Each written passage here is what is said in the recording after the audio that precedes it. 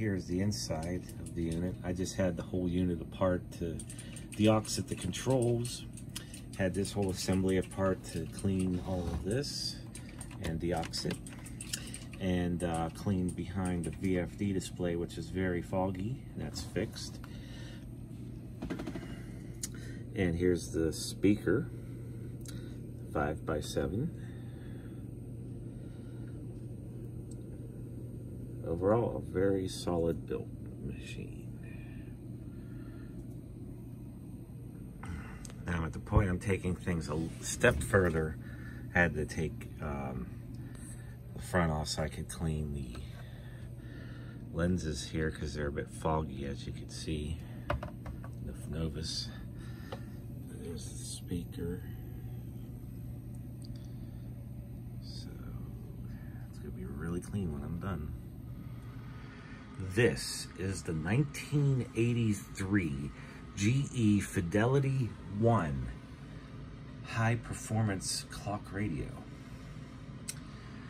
I first learned of this clock radio from a video VOS Life did way back in 2010, and I've always wanted one, but never bothered to go hitting the bay to get one until now. None showed up in the thrift store or anything. That's where we usually get a lot of our stuff. This one is in fantastic condition and includes the original sticker that would normally be peeled off when you first get it. Naturally, I'm leaving it in place. So, for starters, let me pull this a little forward.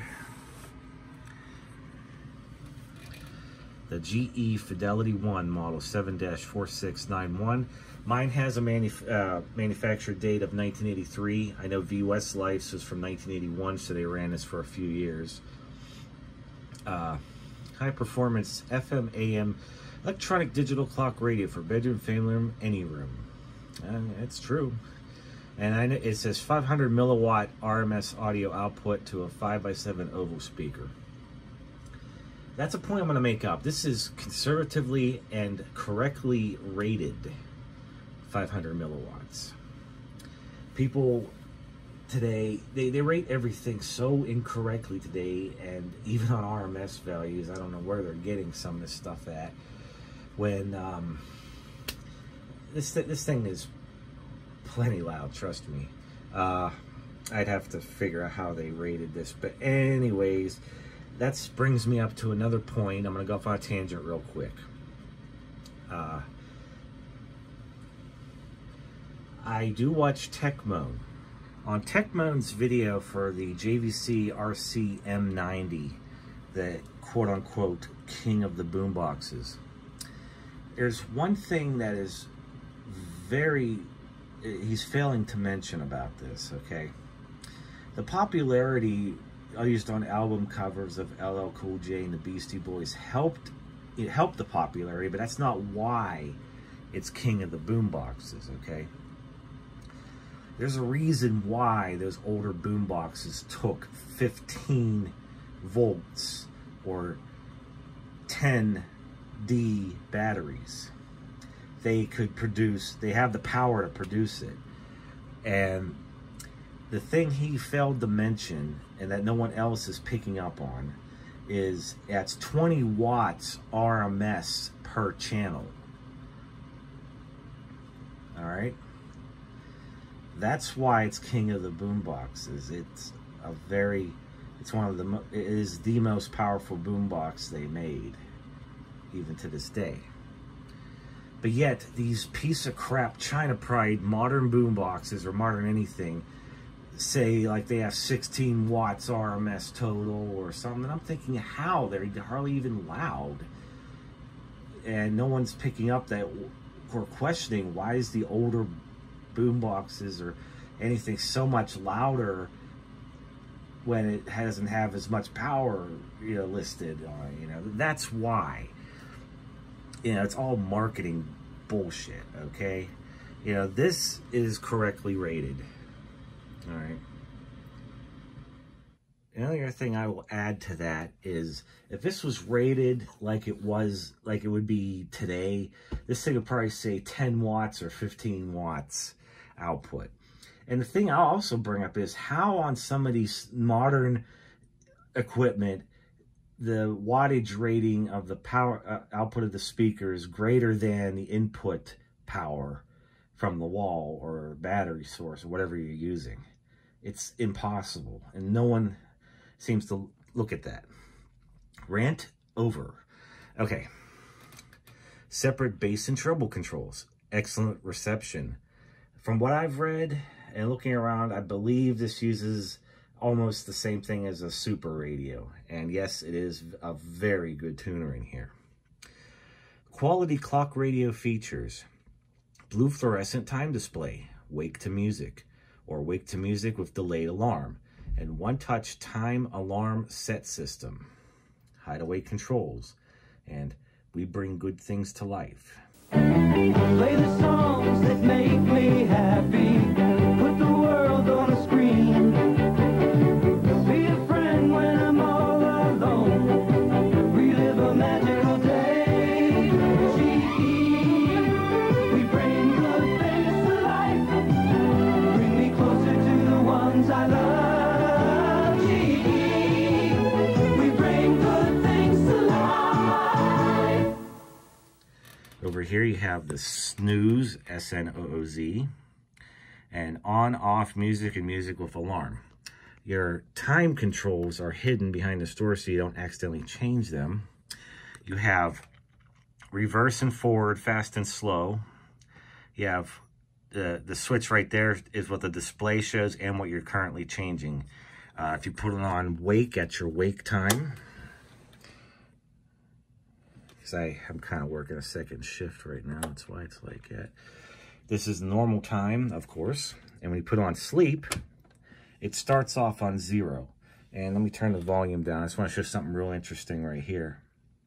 When you set the sleep timer, if you press up, it turns the radio on.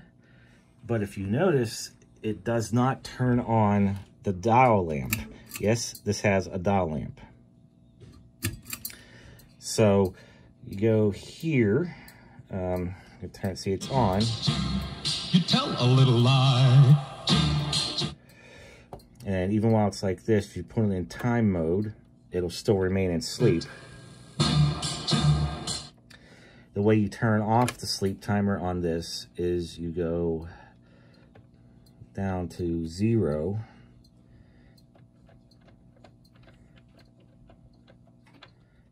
And as you can hear, it turned off. Put it back on time. And that's how all the functions in there work. The funny thing is, it's actually been like over a month since the last clip was filmed. I don't know. Anyways, showed the sleep timer last time. So now, let's just get into the radio. There's only one flaw. And that is the physical exterior piece for the band select switch is missing. Switch is still there. AM, FM, and FM AFC. I have it set to FM AFC. That's no big deal. It's just odd that that piece would be gone. But I don't listen to AM, nor can I receive AM in this house. And that's the other thing. I actually have it connected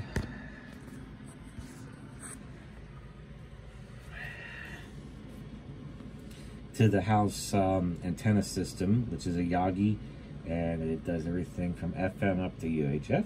Internal antenna is disconnected.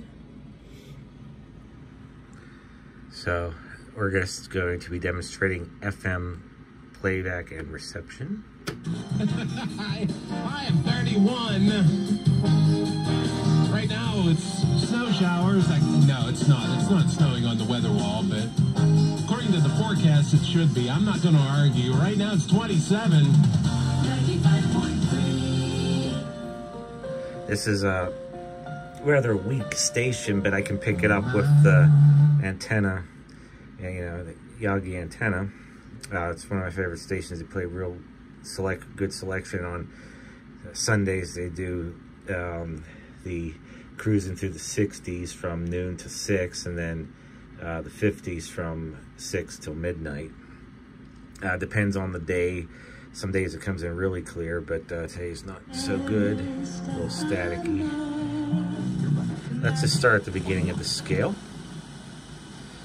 All right, turn it up, and let's go.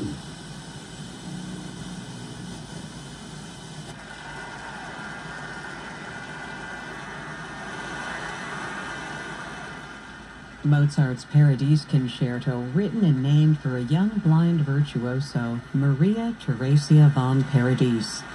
Andrew Manzi led the Los Angeles. She says her parents were divorced 5 years ago. I'm Bob Studebaker. I thank you for listening. I host the music until 10. And at that point,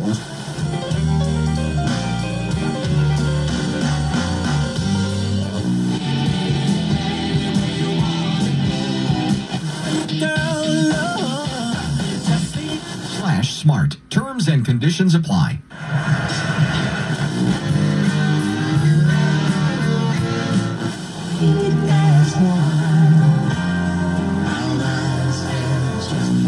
New low payments with just $995 down, like the new AM's award-winning service for yourself by calling 877.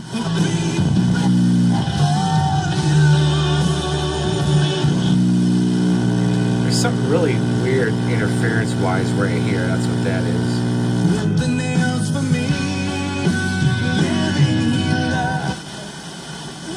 It can be you. experience at the new live casino. Check out Celebrity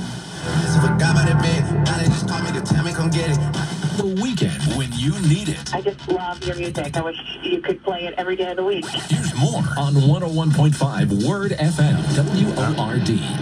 I don't even know where that's at. I believe my tombstone when I go. Just to do the right thing now. Take our time when we talk. Hey, y'all. Yeah, don't.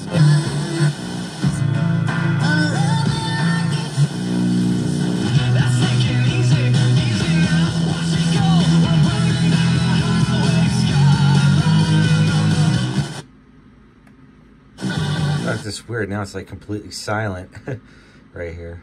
I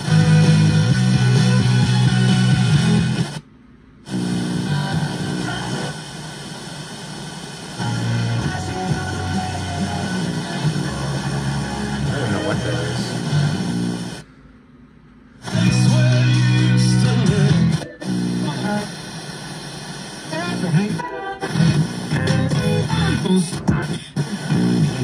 It deserves. 6-6. Get a good sleep at night. Use as directed. Here's some skin information we know you'll love. Ulta Beauty's Love Your Skin event is happening right now. So give your skincare routine the TLC it deserves. Now's the perfect time to discover and try products from Clinique, Dermalogica, and Peachy. Get up to 50% off items from these must-have brands and more, including Ulta Beauty exclusive. And this is up maybe 4 out of 10. It's blasting. Yeah, 500 milliwatts in the 8 ohms. Possibilities are beautiful. From the employee-owned Servo Twin Windows and Sunroom Studios, this is Wish 99.7. Yeah, now I got it up as loud as it'll go before distortion. That thing is loud. This is what happened back then. Things were rated correctly. If this was today, they'd probably say it's like a 10-watt speaker, you know, 10-watt sound or some unrealistic number. No. And people fall for it. It's marketing. They just don't get it. I love this. Yeah, I didn't make the bed today. Forgive me.